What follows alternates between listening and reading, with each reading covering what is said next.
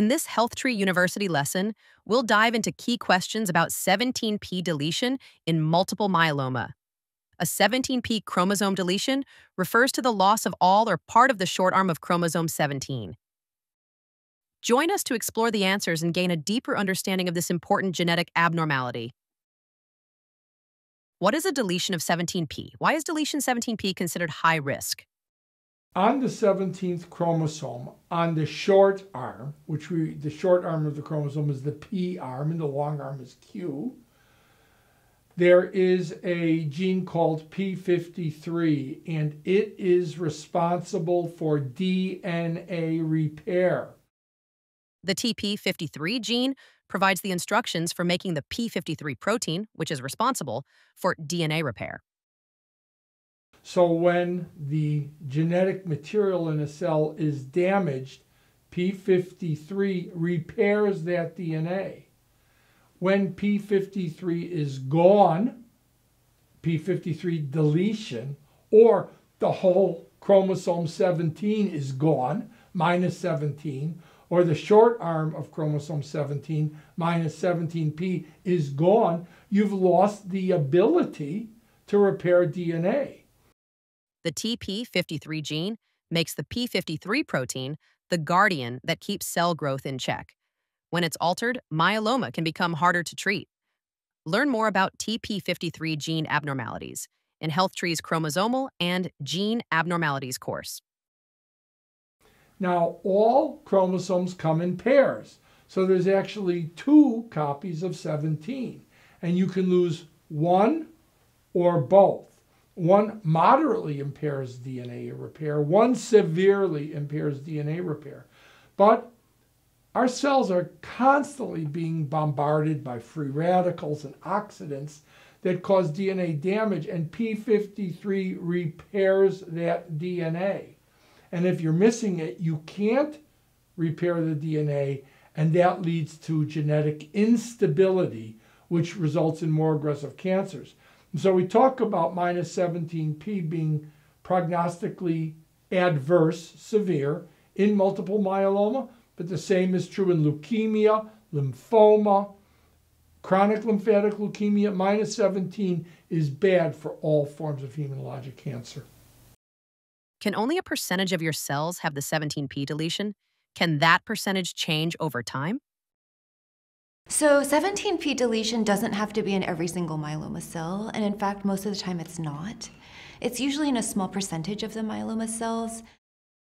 So for people who have had 17p deletion in the very beginning, what we might find is that there's a smaller percentage of the myeloma cells having 17p deletion, but that percentage grows over time. And why might that be the case? Maybe the initial therapy that we received, or that the patient received, actually got rid of the cells that were more easy to eradicate, but then the 17p population grew over time. Or maybe the 17p deletion was acquired, meaning something happened and changed within the myeloma cell, so that now it acquired a new mutation, and then that's why it's growing. Whenever we do chromosome analysis in multiple myeloma cells, we try to look for mutations that we know are associated to multiple myeloma. And the studies that we do, and whether it be karyotyping or FISH or gene expression profiling, are going to give us results of whether that gene, a mutation is present or not.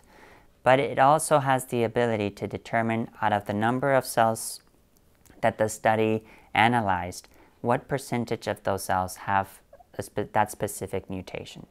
So for example, let's talk about 17p deletion. We associate 17p deletion to high-risk disease and a very aggressive type of multiple myeloma. But having the mutation alone, just knowing that you have that mutation, is not going to give us the whole picture. It's important to know what percentage of the myeloma cells in your body have this mutation, so that we can have a better idea of if this mutation is going to really have an impact in the patient's survival and in the response to therapy or not. So whenever we do FISH studies, the genetician who does the study takes a group of myeloma cells, analyzes those cells, and then gives us a report saying, we did find this mutation, let's say 17p, and we saw it in this percent of all the involved of the myeloma cells. And it'll give us a percentage, whether it's 5%, 10%, 40%, 50%, 80%, or none. Sometimes we will see mutations, and the labs have a cutoff value that below that percentage it's considered negative, and above that percentage is considered positive. That's important for the reports, but in addition to that, they also tell us if it is positive, how many of the myeloma cells are containing that mutation. Knowing what percentage of the myeloma cells have a specific mutation is important because that can help us determine the prognosis or guide us in the prognosis of the patient. So talking about 17p deletion, if we do FISH on a bone marrow biopsy from a myeloma patient and we see that they have a 17p deletion, and the report of the FISH tells us that it's only 20%, that is going to behave very differently than somebody with multiple myeloma who has a bone marrow biopsy and the FISH result says that they have 60% involvement with 17p deletion. And the same thing applies for other mutations and translocations. It all depends on how penetrated these abnormalities are in all of the myeloma cells that your body has. What is the cancer clonal fraction or clonal burden? So when we think about myeloma, it is a very heterogeneous disease. There are a lot of different clones, and as the disease gets more advanced, there are more clones that usually develop. What that means is that as the cells mutate and change, some cells may have some genetic changes and other cells may not. And so the percentage of cells that have a certain mutation is called the cancer clonal fraction, or the fraction of cells that are part of that clone with that particular mutation. So for instance, with 17p deletion, when we talk about high risk being more than 20%, when we do the test called the fluorescence in situ hybridization on the bone marrow tumor cells or plasma cells, we're looking for more than 20% of those cells to have the mutation to consider it high risk. If a greater percentage of your myeloma cells have 17p deletion, are you at a greater risk? When the study and the results show us the threshold of 20% as the cutoff for high versus standard risk. But I think that, remember, everything is often a continuum, and so a higher percentage involvement suggests higher risk. The more cells that have minus 17p, the worse it is. If 80% of the cells have minus 17p, it's going to be worse than 10%. But when physicians communicate, and when we discuss it with patients, we can't talk about 10 versus 15 versus 30 versus 40. So we have to determine cutoffs where we decide this will be bad. And so, for example, 30% is a commonly used cutoff for minus 17p, but it's really silly if you think that someone who has 32% is going to do worse than someone who has 28%, because it's nuanced. But for the purposes of reporting outcomes, so all the doctors agree on what they're talking about, we have to establish thresholds. And there's recently been an argument for 17p, 15%, 20%, 30%. And so understand that these are recent adaptations based on acquisition of new information, but any 17p isn't very good. Higher is worse. 20 and 30% are currently in competition for what we should be reporting out as high risk. Besides clonal burden, the percentage of myeloma cells with a 17p deletion, allelic burden must also be considered. What does this mean? So 17p is complicated because there's the clonal burden and the allelic burden. So what does that mean? Clonal burden is if you have a bunch of myeloma cells, what percentage of cells have that abnormality? And so initially, some studies would say you need 60%, others said any amount. Now we've seemed to have coalesced around 20%. So if 20% of your myeloma cells have that deletion, that's considered high risk. Then the other part of it is the allelic burden. It's not how many cells have it, but within a given cell, you have 2 chromosomes, and are you missing it on one or both? And so that's monoallelic or biallelic. So that also matters. And are they mutated or not? And that requires the next-gen sequencing to do. Can someone with 17p deletion have a good outcome? When we think of mutations, we always get worried about hearing that we have a mutation. And when we do bone marrow biopsies or bone marrow aspirates or sample tumors, we look for mutations to have a sense of whether this cancer might have a tendency to be aggressive or easier to treat or something that we can actually target. And 17p deletion is one of those mutations that for a while now we've associated with a poor prognosis or more aggressive type of disease. And it can mean that it's either hard to treat and not be able to achieve a good response, or that even if we do achieve a good response, that it tends to come back sooner, and we're going to have to be dealing with relapses. But one thing to keep in mind is having the mutation doesn't necessarily mean that you already are doomed. There's several things that need to play into this equation. One is, what percentage of all of the cancer cells have the mutation? It's very different to say that only 3% of the cancer cells have this mutation than to say 80% of all the cancer cells have the mutation. Because in myeloma, it's not everything the same. We have subclones or subtypes of myeloma cells depending on how, when they're dividing, what mutations they develop. So if we do have a mutation, it doesn't mean that all of the cancer cells are going to have that mutation. So the percentage of the cells that have that is one factor.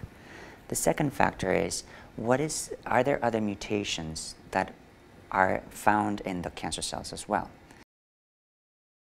Recently we had the IMS meeting where we proposed the new high-risk mutations. And up until now we were associating 1q deletion, 17p deletion, translocation 414, 1416 as poor prognosis. But now we're realizing that it's not quite that way.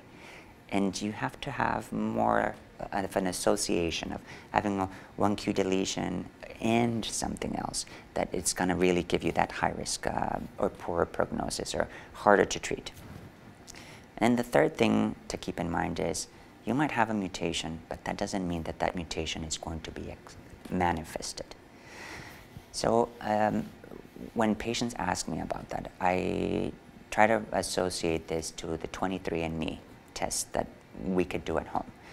That, I don't know if it's still available or not, but everybody was going through the craze of, oh, I want to know like what my 23andMe is to kind of have a sense of my ancestry, but at the same time if I have a predisposition to Parkinson or to diabetes or things like that. And that test told you, okay, you have these changes or these mutations that can predispose you to Parkinson or that can predispose you to these medical problems. But it doesn't mean that you're actually going to have them. You have a predisposition.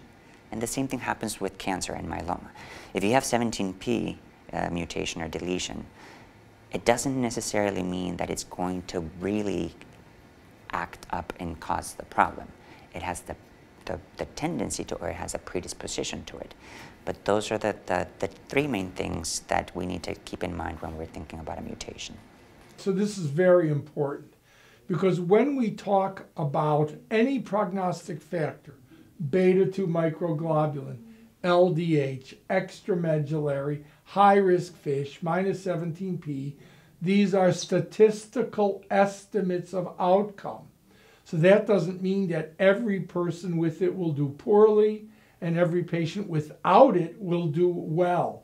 These are averages. So if we take 500 patients with minus 17p, and compare it to 500 patients without 17p, okay, the people who have the minus 17p will do worse on average.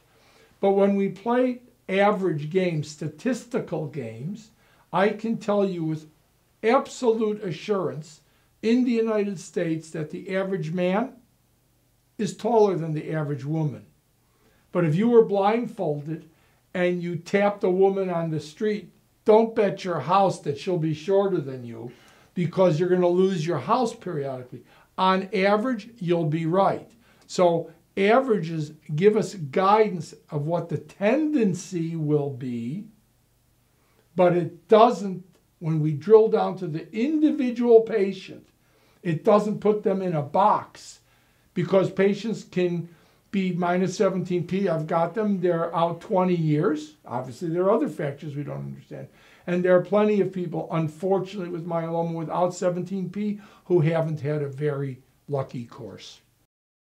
Can the 17p deletion go away with treatment and not come back at relapse? That would be fantastic, but I don't think that is what we think occurs.